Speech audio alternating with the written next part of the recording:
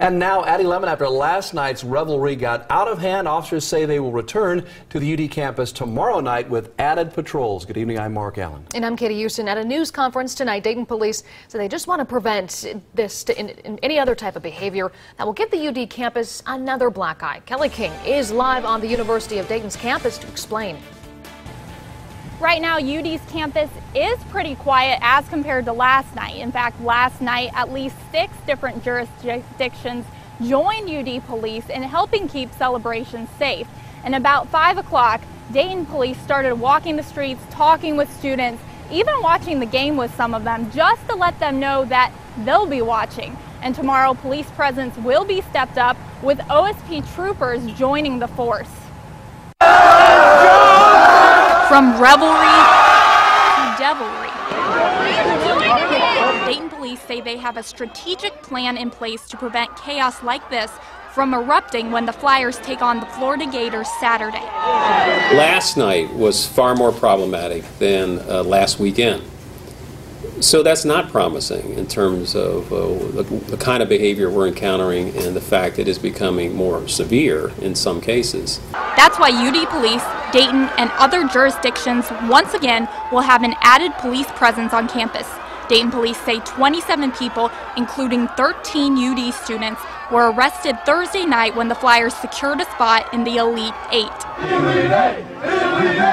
Mobs of people swarmed Kefauver Street, inciting fights and causing riot officers to move in. 5 officers were injured in the melee, some of them punched in the face, others attacked with beer bottles.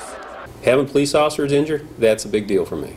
This video captured by Dayton police shows our 2 news photographer clinging to our live truck as some in the crowd use their force to rock the vehicle. Nearby, a surge of people threw punches and viciously stomped a person.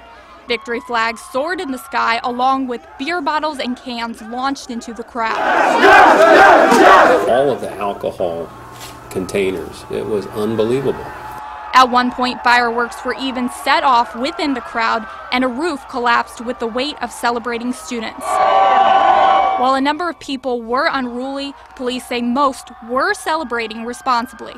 There were literally hundreds of individuals there, both students and non-students, as a part of this spontaneous celebration who were orderly, who were respectful, who were there just to enjoy this as a celebration.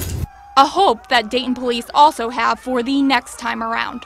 Come to Dayton, have a great time, hopefully celebrate another victory, but do it in a way that's lawful and respectful of the rights of others. Now, Chief Beal also told me that his officers consult with other departments across the country for tactical plans for situations like this. In fact, he just met with an academic expert today who deals with student parties that get out of hand.